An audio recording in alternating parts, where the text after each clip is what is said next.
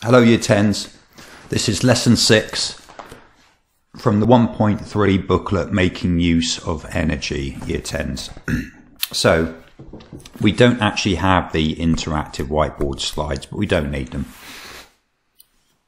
Explain how heat is transferred to us from the sun. Explain what processes of heat transfer do not occur and why. Well, the first thing is we've got the sun, and about 150 million kilometers away we got the earth. In between us is space. Space is a vacuum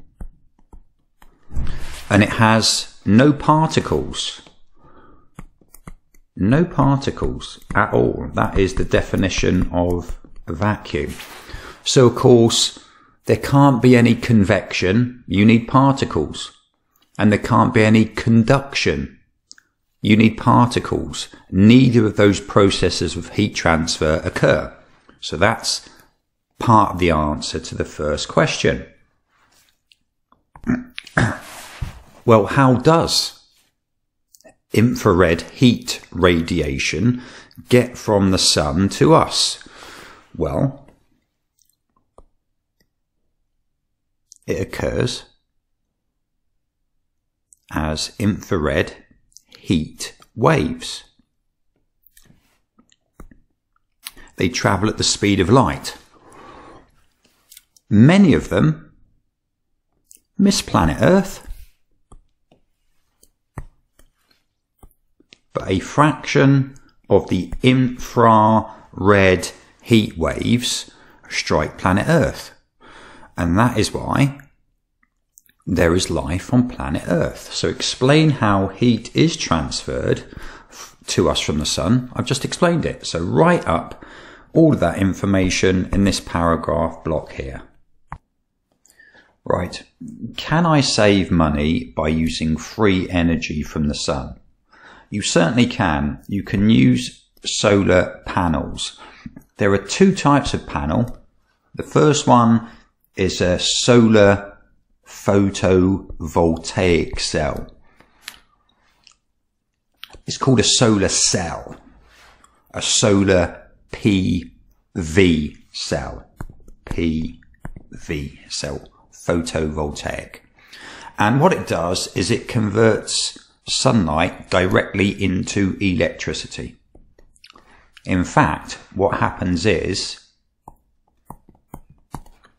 infrared waves hit the solar cell. So here we go. I'm going to send an infrared heat wave from the sun, and it's directly going to hit this solar cell, this PV cell on this watch. And infrared waves hit the solar cell and they cause electrons to move. And from the first booklet that we looked at, this flow of electrons is electric current. So you're converting infrared heat energy into the movement of electrons, which is electricity. Easy, job done. Right, so we've looked at a solar cell. Now let's have a look at a solar water panel. Okay, you've got a cold water tank. I'm filling in the cold water now. There it is, all of this water in here.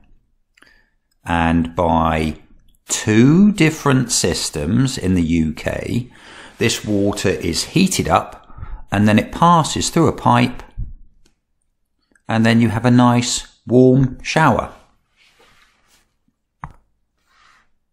Now, how do we heat up the water in the water tank?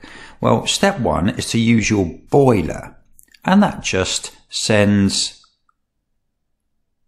hot water in enclosed pipes into your hot water tank to heat up the water. Okay, The two waters don't mix. The green pipes don't actually mix with the water in the water tank. But what happens is heat is transferred. It moves from the green pipes into the cold water to heat it up by infrared heat waves and a little bit of conduction and a little bit of convection. That's the first way that you can heat up water. But of course, that costs you money. You've got to use electricity or gas to get the boiler up to temperature. Now, you could include a second way of heating up your water. You could use this solar panel here. Infrared heat waves from the sun strike the panel. There's water inside the panel. The water heats up. It then flows, and I'm going to use the yellow here. It flows through the pipes, gives off a lot of its heat energy to the cold water that you're going to use to have a shower. So it heats up that water, and then this cooler water comes back and then is heated up again in your solar water panel. So in the UK, solar water panels, the one in yellow, are normally installed into a hot water system together with an efficient boiler system. Remember, that's that one here.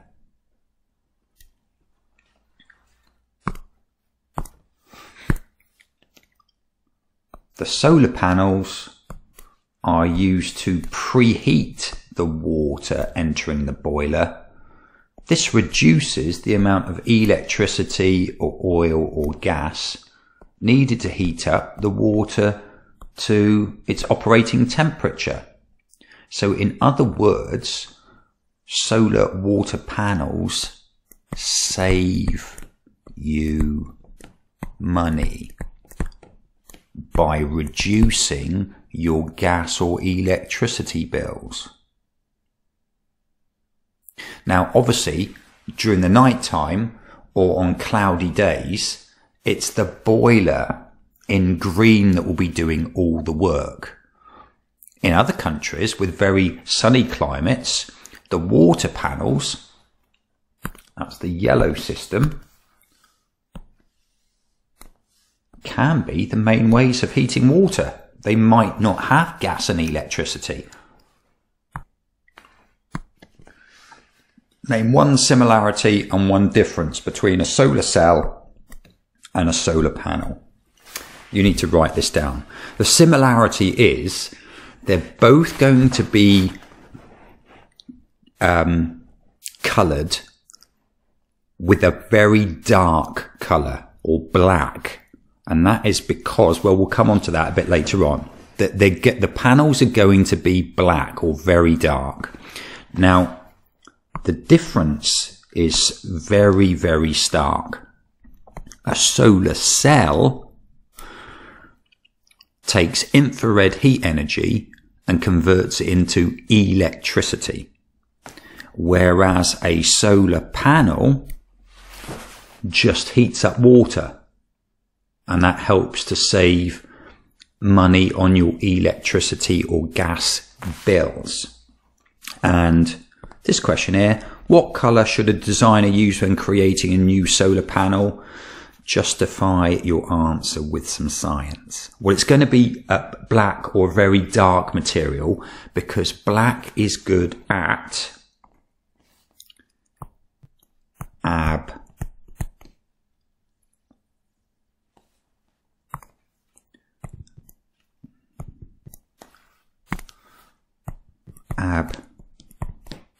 absorbing infrared heat radiation.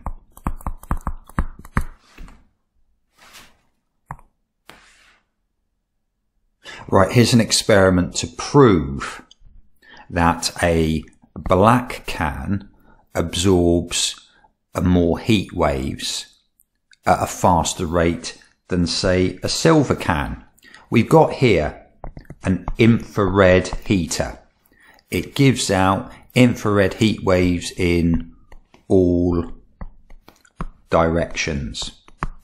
We've got two cans, one black, one silver. There's a thermometer sticking out the top to give us our temperature, and inside the can we have got the same amount of water. And what you're going to do is, at time 0, you are going to turn on the infrared heater, and you're going to measure the water temperature of the silver and black can every 5 minutes for 20 minutes. It's nice and simple. Independent variable, the thing that you change, that's the colour of the can. Dependent variable, you're going to measure the water temperature. Don't forget the units in degrees C. And then control variables, what you're going to keep the same to make it a fair test. Well, surely you're going to have the same volume of water in centimetres cubed. Surely it's going to be the same distance from the radiant heater in centimetres. Surely the can is going to be the same size. Surely the can is going to be made out of the same material. Surely you're going to have the same type of liquid in the can. And surely you're going to start with the same starting temperature in degrees C. So you can complete that as well. Okay, so we're constructing a results table for the results of this experiment. We've got time in minutes from 0 to 20 minutes.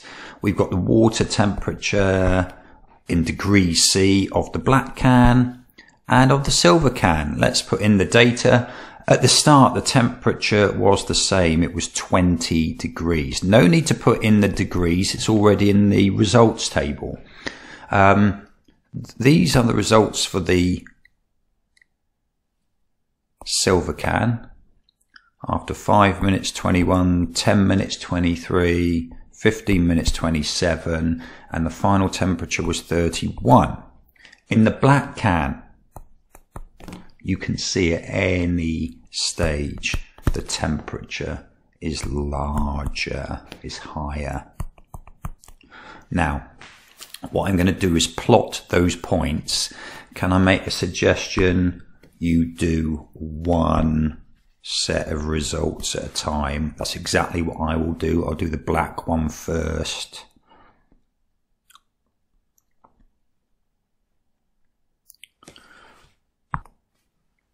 It would be very naughty not to put in the axes, time in minutes.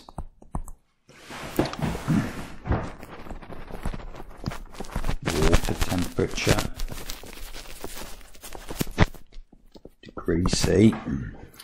And then I'm going to use a false colour. So black, let's do all the black data first. At 5 minutes it was 22. At 10 minutes it was 27. 15 minutes it was 34. 20 minutes 45.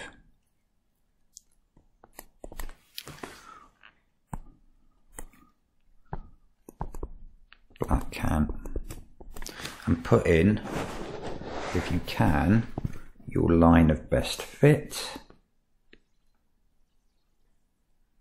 Like so. Let's use a different colour for the silver can.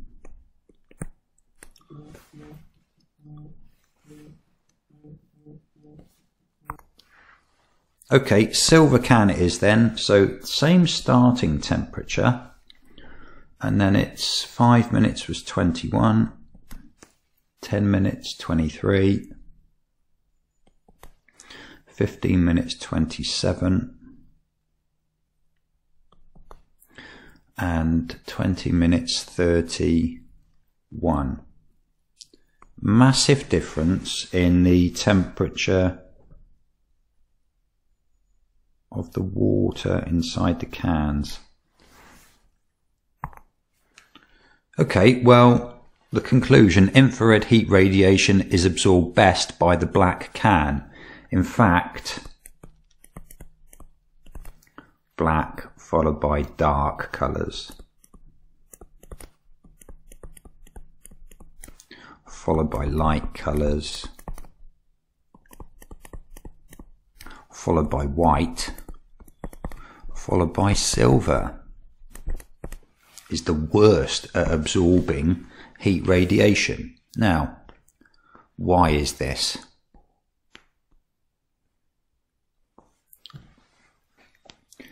First off, I'm going to colour in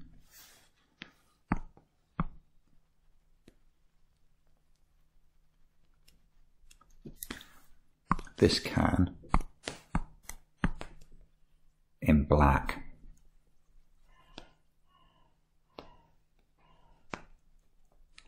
And hopefully you'll understand why we got the results that we did. The infrared heat waves, I'm doing a nice pink colour. So, the heat source emits the same number of heat waves in both directions, but it's what happens to those heat waves that is important to understand. Now, most of the infrared heat waves, the arrowheads show the direction that they're travelling in. Just about all of the infrared heat waves are going to be absorbed by the black can. Some of the heat waves will be absorbed by the silver can, but what do you think happens to some of the heat waves? Think about a mirror. Yep, they're going to be reflected. They're going to be reflected. So less heat can get through to the water inside the silver can. That's your answer.